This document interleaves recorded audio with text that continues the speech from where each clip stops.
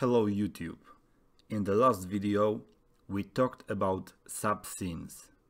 Next thing that we would like to do is to create a cool moving effect. For example, let's say that we are clicking credits button. I would like to have a corresponding subscene appear from the right edge of our window. This can be done using TranslateTransition class. This class creates a move animation that spans its duration. Now I will show you how to use it.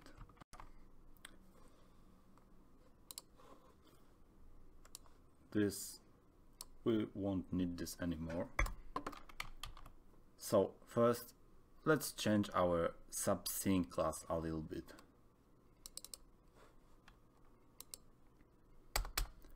We would like to create each subscene beyond our main menu view. So the starting coordinates should be like this.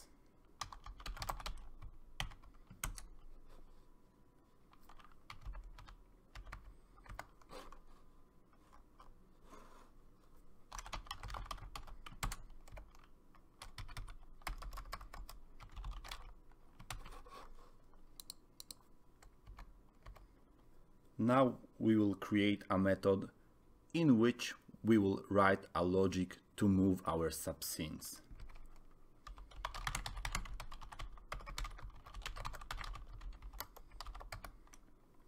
We have to create a TranslateTransition object.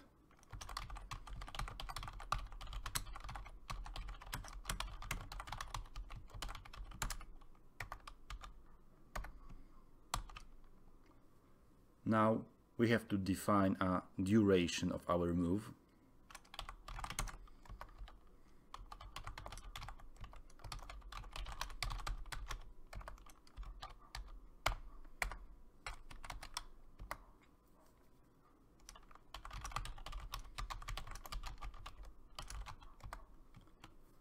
This method decides which element should be moved.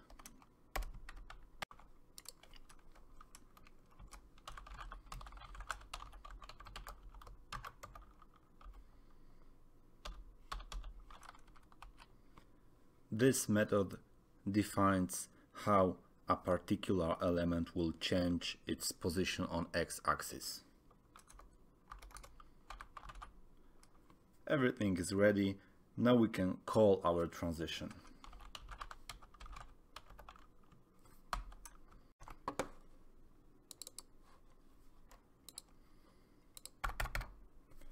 Let's create a credits subscene.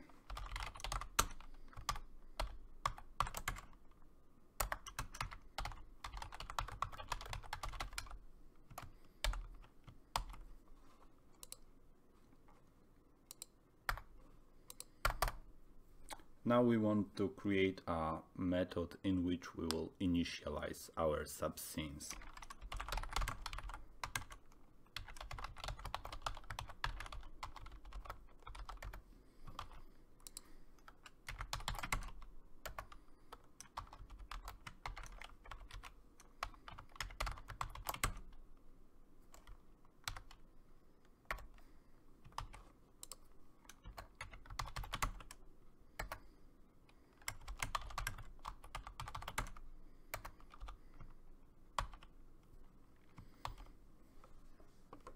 Okay, now let's connect this credits subscene with our credits button.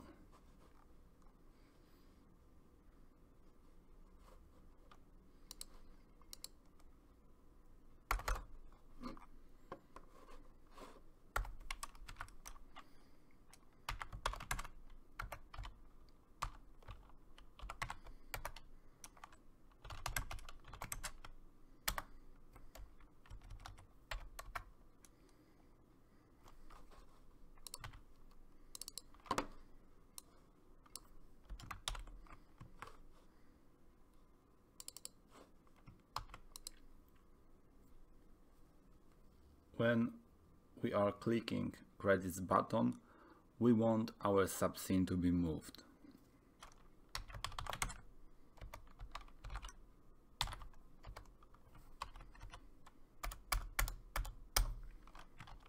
Let's check if it works.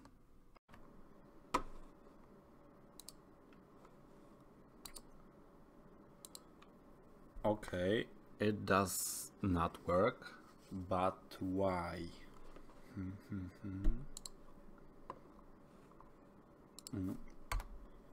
It is because we didn't add this subscene to our main pain children list.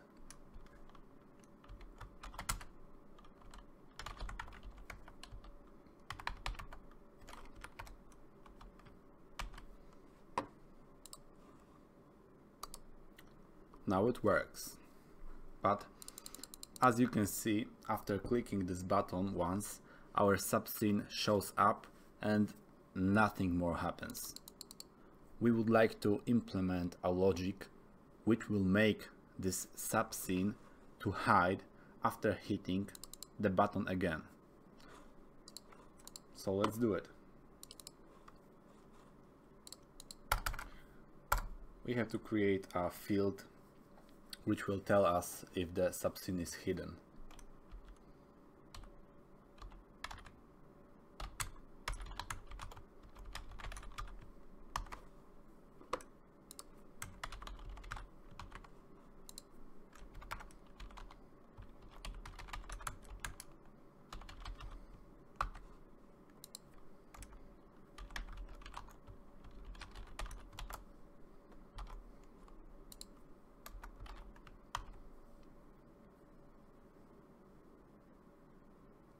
If our subscene is hidden, we want it to show up.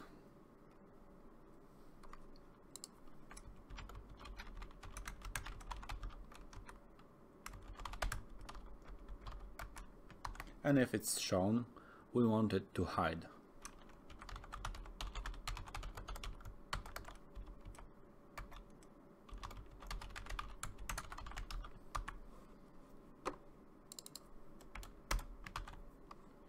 Let's check if it works.